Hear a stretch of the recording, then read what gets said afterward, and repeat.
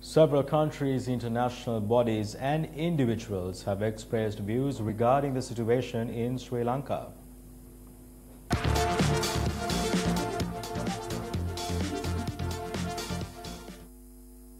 The US Embassy, issuing a statement, says President Sirisena's decision to dissolve parliament poses a vital threat to Sri Lanka's democratic institutions.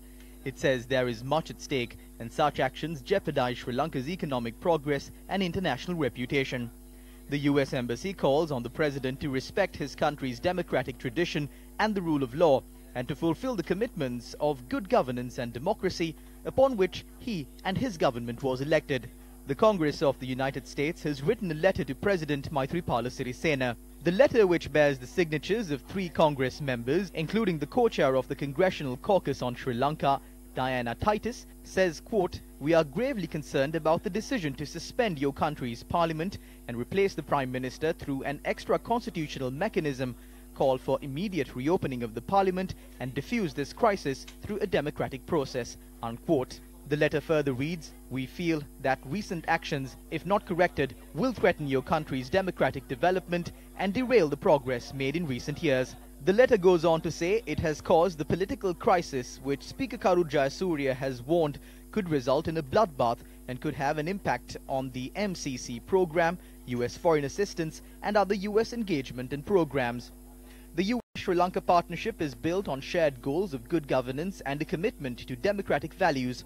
As such, we urge you to signal your commitment to these values and the rule of law by allowing Parliament to perform its constitutional duties without interference. Canada says it is deeply concerned by the decision to dissolve Sri Lanka's Parliament.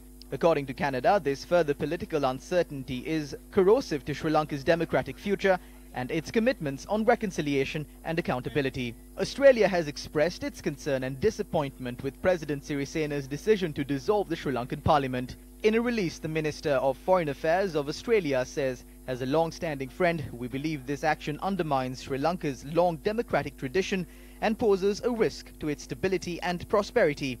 We urge respect for the country's democratic institutions and for all parties to continue to exercise restraint." Views were expressed regarding Sri Lanka by the UN Secretary-General's deputy spokesman.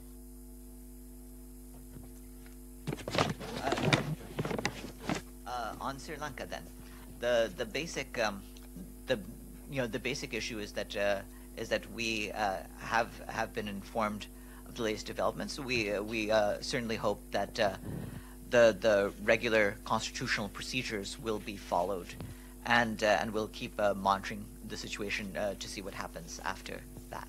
Norway says it is deeply concerned by President Sirisena's decision to dissolve the Sri Lankan Parliament on the 9th of November, just days before it was due to be reconvened.